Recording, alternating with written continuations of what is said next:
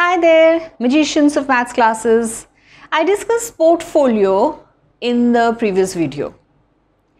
One of the problems that having a portfolio always brings up is how do we know how many sheets should be there in the portfolio?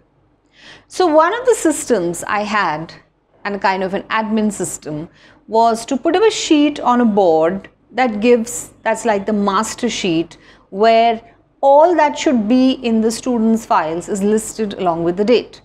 So it would be project 15th June, blah blah blah. Assignment, formative assessment 4th July, summative assessment, and it would be listed as 1, 2, 3, 4, 5. So they knew that they should have about 15 to 16 sheets in the portfolio.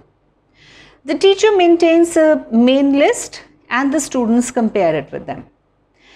Now, if you have a teacher like me, I made errors in the main list also.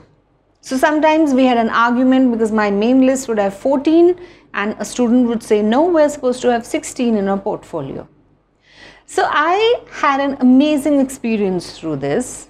I discovered that there was a particular student who was fantastic in creating and managing his portfolio. So I said, okay, you be the in charge of the master list. And that student wasn't very good in maths, and therefore he was looked down by the other children. He wasn't popular.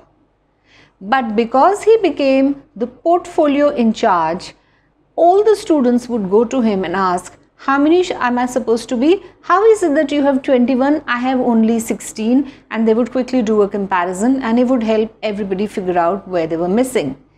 And the class bonded around him. He became confident because he felt he was worth something in the class.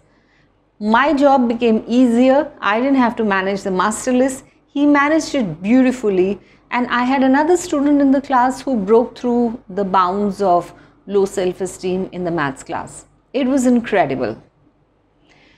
So if you are also one of those who was always struggling because students have different number of sheets in their portfolios, try putting up a list on the board and see if there is any student in the class who's fantastic in managing his portfolio.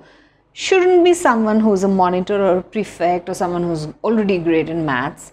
It would be better if it is somebody who never gets a chance to come forward, and let that student be the master for the main portfolio list. He or she is the in charge. And you would be doing so much for the children in that class. You would be helping them developing the life skill to manage the portfolio, but along with that, you would also be helping them develop the life skill of accepting each other. Thank you for listening. From Humane Maths. Happy teaching.